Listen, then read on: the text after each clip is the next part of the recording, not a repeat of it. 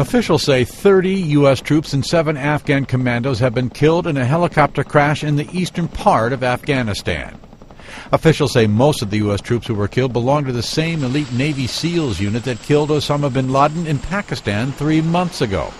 However, they say that none of the Americans who died was actually on the top-secret mission that killed Bin Laden. The helicopter that went down was a Chinook like this one, and the Taliban claimed they shot it down with a rocket as the helicopter was taking part in a raid against insurgents. President Barack Obama said the deaths are a reminder of the extraordinary price the U.S. military is paying in Afghanistan. And Afghan President Hamid Karzai sent his condolences to President Obama. The incident was the single deadliest loss for U.S. forces during the decade-long war in Afghanistan. Tim McGuire, The Associated Press.